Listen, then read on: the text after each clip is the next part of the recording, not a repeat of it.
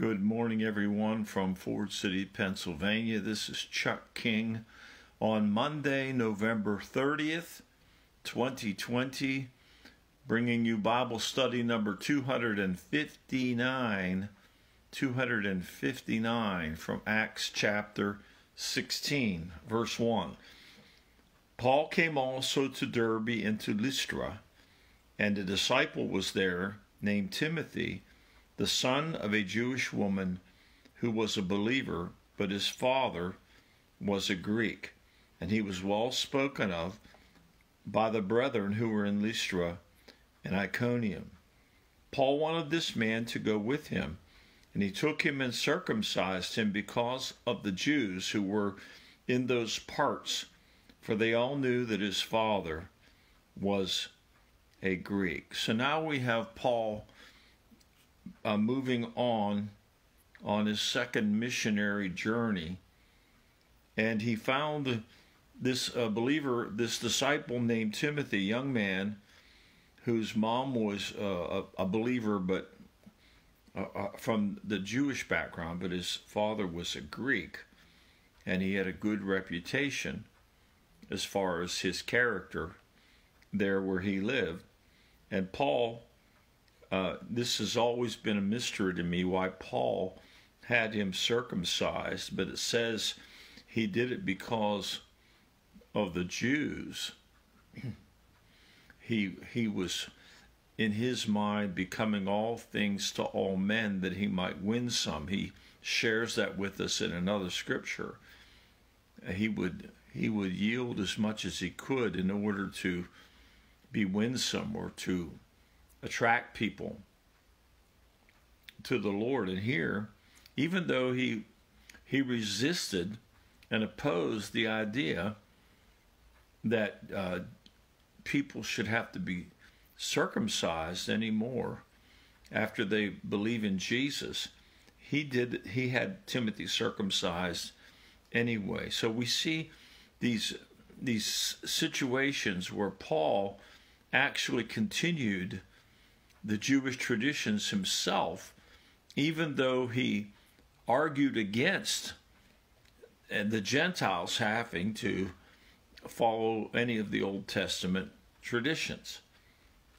Verse 4, now while they were passing through the cities, they were delivering the decrees which had been decided upon by the apostles and elders who were in Jerusalem for them to observe.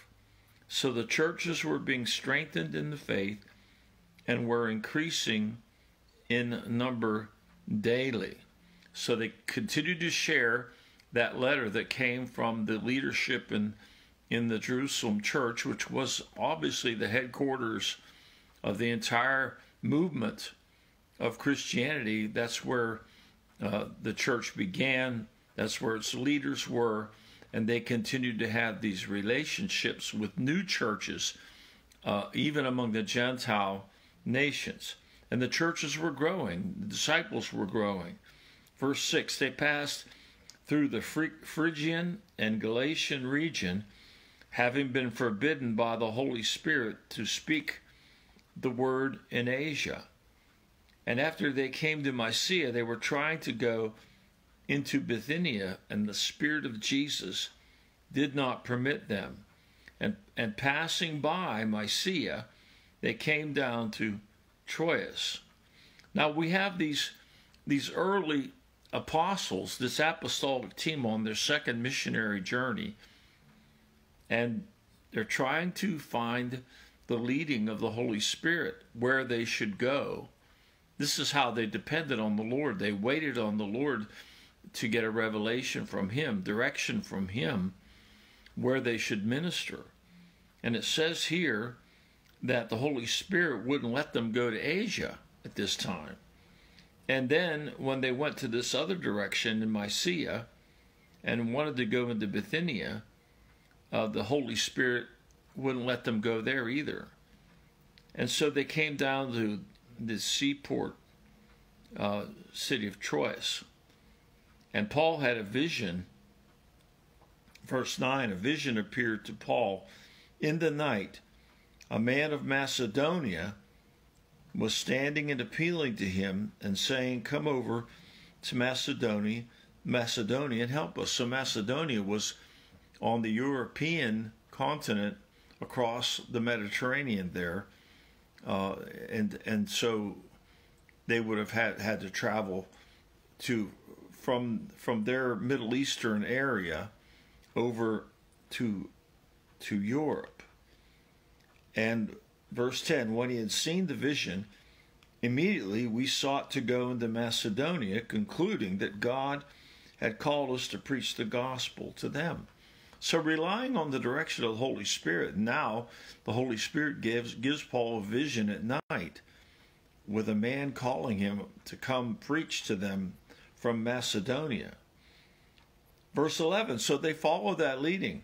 So putting out to sea from Troas, we ran a straight course to Thermopylae, and on the day following to Neapolis, and from there to Philippi, which is a leading city of the district of Macedonia, a Roman colony, and we were staying in this city for some days. So they made their way. It probably took them a number of days to get to Philippi over in Macedonia, and that's where they arrived. Verse 13, and on the Sabbath day, we were outside the gate to a riverside where we were supposing that there would be a place of prayer, and we sat down and began speaking to the women who had assembled. So somehow they knew, whether by locals or revelation of God, that there was a prayer meeting that was held outside along the river there near Philippi. And so that's where they went on the Sabbath. They always look for the Jewish believers, or the Jews who were gathering in the synagogues. And here it wasn't a synagogue, but it was a prayer meeting along the river. Verse number 14.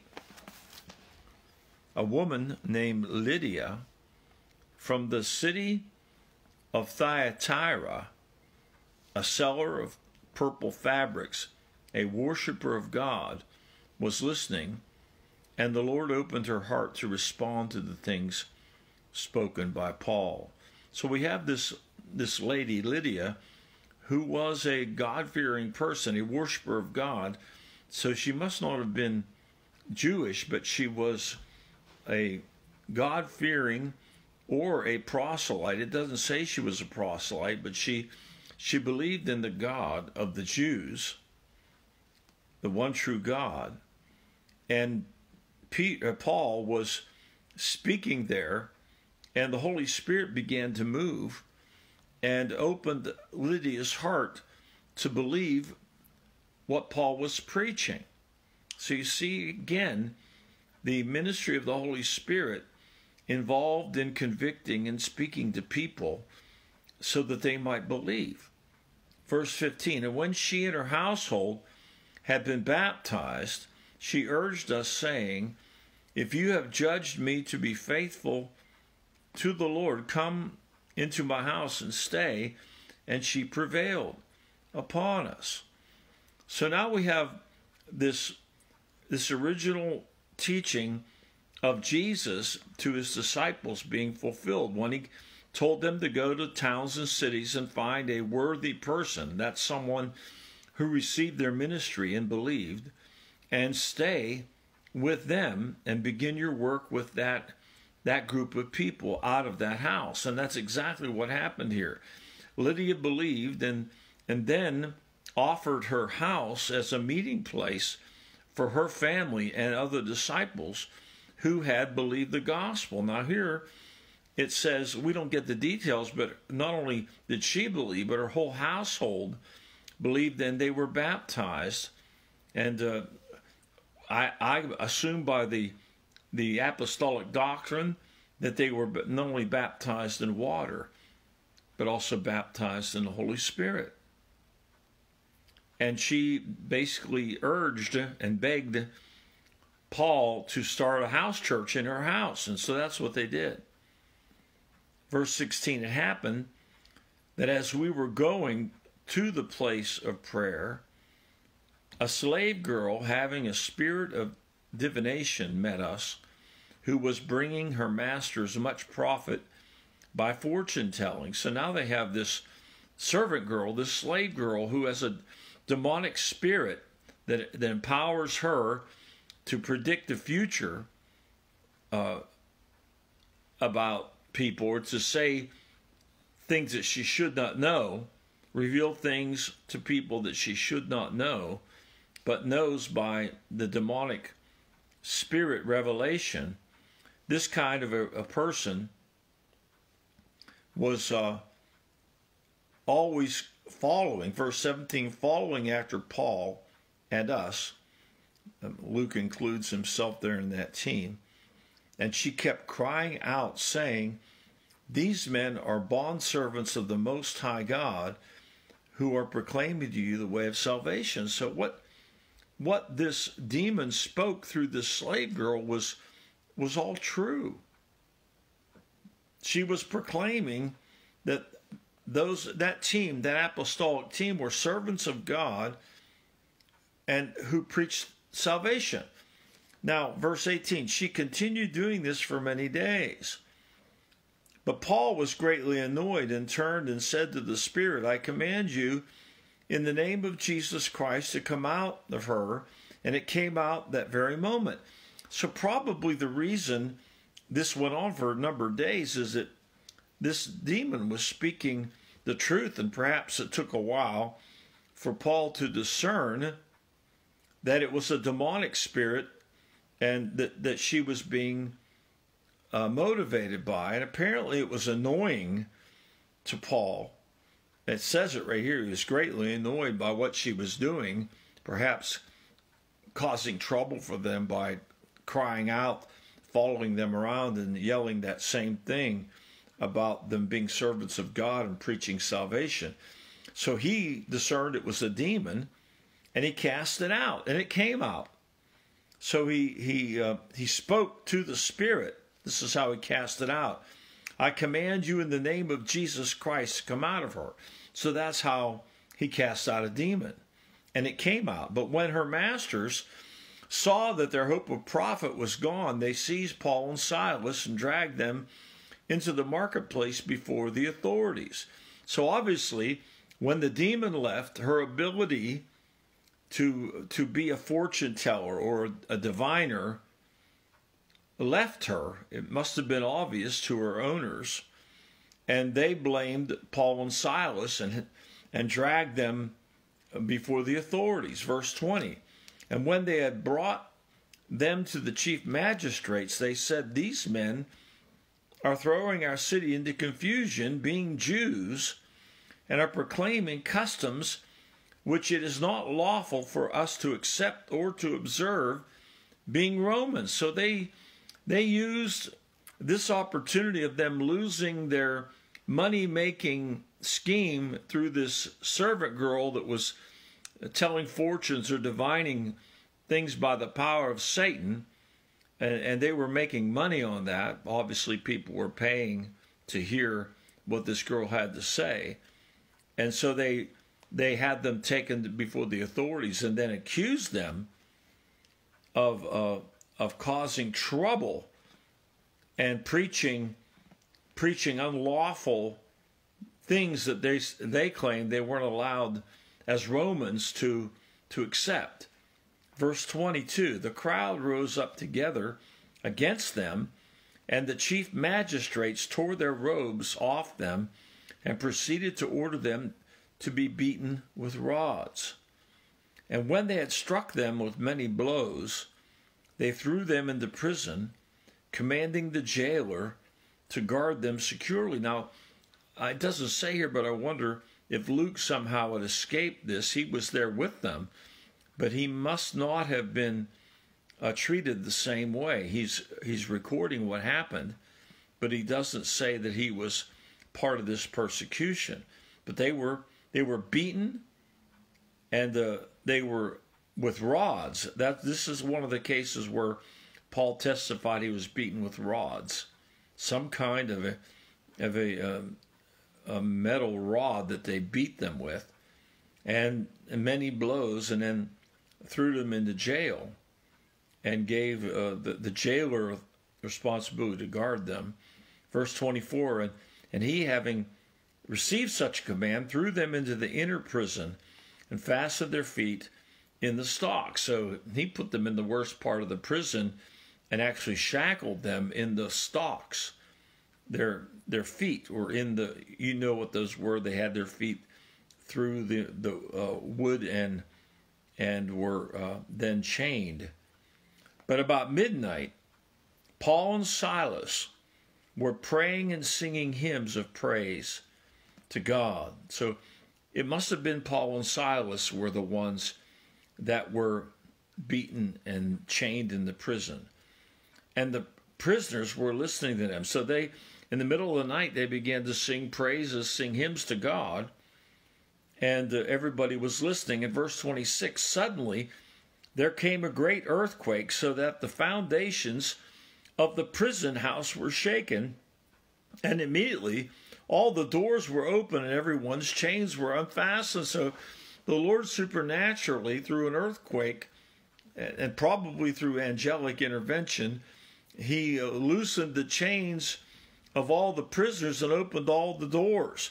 Verse 27, when the jailer awoke and saw the prison doors opened, he drew his sword and was about to kill himself, supposing that the prisoners had escaped, because they would have killed him. The authorities would have killed him anyway, so he was going to take his own life. But Paul cried out with a loud voice, saying, "Do not harm yourself, we are all here." So they hadn't escaped, they were all in the jail. And he called for lights and rushed in, and trembling with fear he fell down before Paul and Silas. And after he brought them out, he said, "Sirs, what must I do to be saved?" Now when the Holy Spirit moves in such a way, so powerfully, through an earthquake and releasing the chains of the prisoners and opening the doors of the prison, this jailer came under the conviction of the Lord and the fear of God, knowing that he was lost. And he asked, this is what happens when you're being dealt with by the Holy Spirit. You cry out, "What must I do to be saved?" There's a desperation. And this is what it means to call upon the Lord and be saved.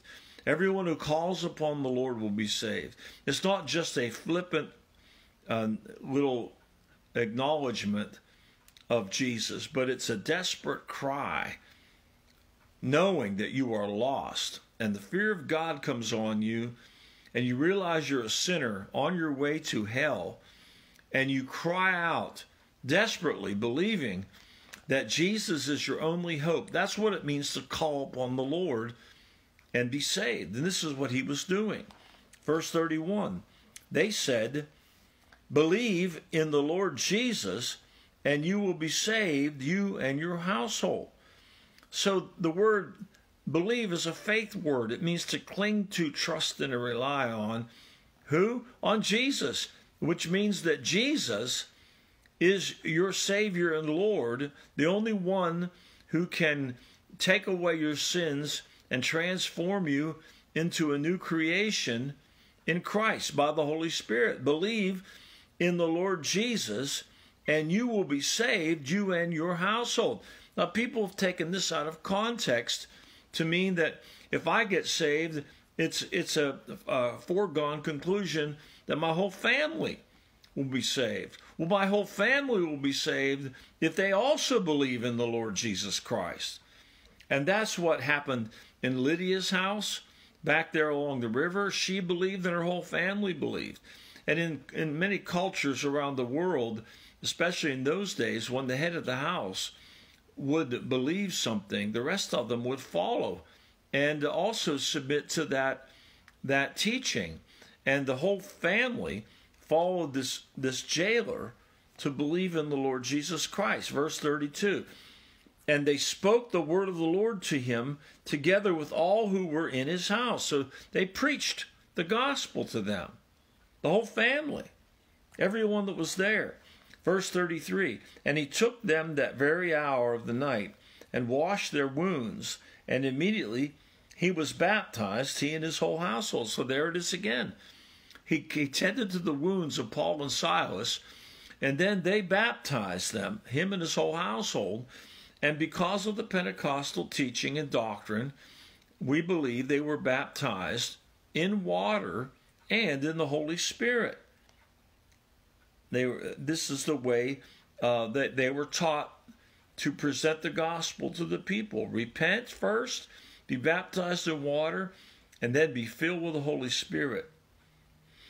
Verse 34, he brought them into his house and set food before them, and rejoiced greatly, having believed in God with his whole household. Tremendous testimony of the move of God after Paul and Silas were arrested for preaching the gospel, beaten and thrown in the innermost part of the prison, and the Holy Spirit, God moved and had an earthquake occur where the chains all fell off and the doors were opened, and this was a move of God for the jailer and his family, and they believed the gospel and were saved. They repented, they were baptized in water and with the Holy Spirit. And now verse 35, now when day came, the chief magistrates sent their policemen, saying, release those men. And the jailer reported these words to Paul, saying, the chief magistrates have sent to release you, therefore come out now and go in peace.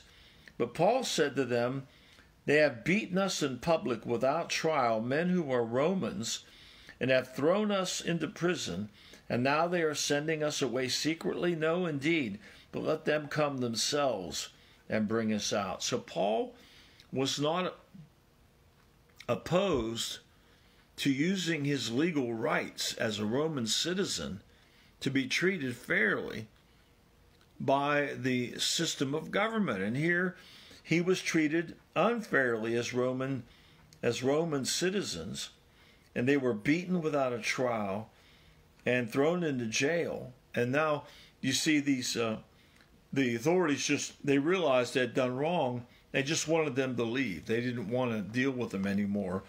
And Paul insisted that they would come and escort them out. Now the policemen, verse 38, reported these things to the chief magistrates, and they were afraid when they heard that they were Romans.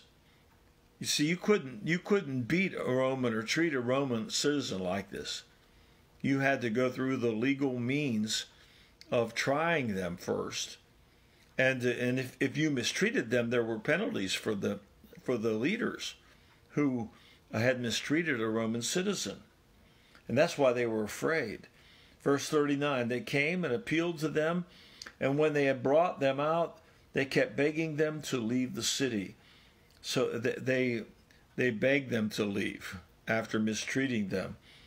Verse 40, the last verse, they went out of the prison and entered the house of Lydia, and when they saw the brethren, they encouraged them and departed. So we have, before Paul and Silas and his team left the city of Philippi, they went back to that house church, that brand new house church, Lydia's house, and those of her household and others who had believed, and encouraged them, taught them a bit more before they left.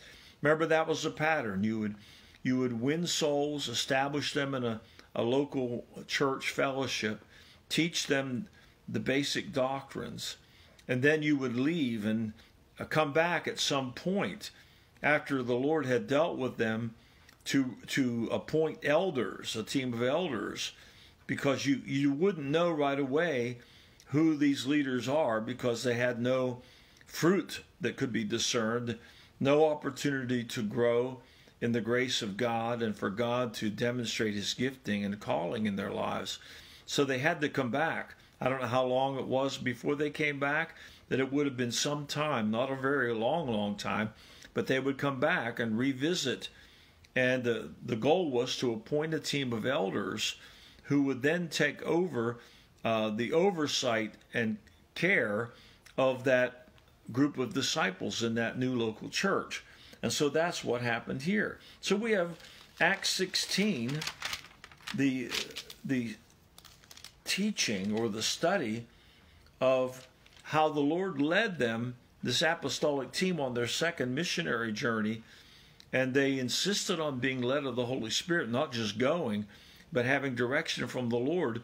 And the Lord actually stopped them from going to a couple of directions or places and directions. And he led them to Troas, to the seashore town, and gave Paul a vision then during the night to go over to Europe, to Macedonia, which is now the area of Greece. And to ultimately, they ended up in Philippi, where they had an opportunity to establish a house church in Lydia's house, but along the way, casting out a demon out of this slave girl that was annoying them as they went to the prayer meeting. And they got arrested, thrown in the inner jail, beaten, and how the Lord shook that jail and caused the jailer and his whole household to believe and to repent of their sins, to be baptized, and to become part of the local church there in that region. So then Paul visited the believers one more time after being sent away by the authorities. And that's the end of chapter 16. Let's pray. Father, we thank you for another opportunity to study the book of Acts, chapter 16, to see how you led these brethren by your Holy Spirit, by divine direction, to know where to go and who to minister to. And even when they got in trouble and were persecuted, you supernaturally delivered them and won people, drew people to repentance, like Lydia and her household, like the jailer and his family, his household. And you continue to grow your church in a brand new area, unevangelized area, by using these men of God and the gifts and the fruit of the Holy Spirit. May your name be glorified through us today, Lord. In our churches, we have failed to be these kinds of radical disciples, and our people have a great need for maturity and repentance to grow up to be what you have called us to be in these last days. May we receive your grace and mercy and your peace in these times of trouble to carry out the Father's will for our generation. We ask it in Jesus' name. Amen. Well, that's another good study today in the book of Acts. We'll go on to Acts 17 tomorrow. This is the end of November. We're ready to start the last month of the year tomorrow, December 1st. May the Lord continue to bless and keep you. Please spend time in prayer, seeking the Lord in these difficult times. We need to pray for our nation, for God's will to be done, for evil to be exposed, and for righteousness to be exalted in the land and other nations as well. We need to pray for the sick, those who are suffering from COVID virus, and we need to be careful that those of us who have not been affected don't get exposed so that we become sick as well. But for all those who are sick, pray in faith and believe God will completely restore them to his divine health and blessing. So please share these teachings when you see them on Facebook so other people have a chance to study the Word of God with us. And remember, you can always find me on YouTube searching Charles John King. And when you see the little photo of my dog Bryn pop up, you click on her, and all of my YouTube videos, hundreds of them, will pop up there for you to study what you haven't been able to cover. We're going to finish the whole New Testament within the next couple of months. God bless and keep you.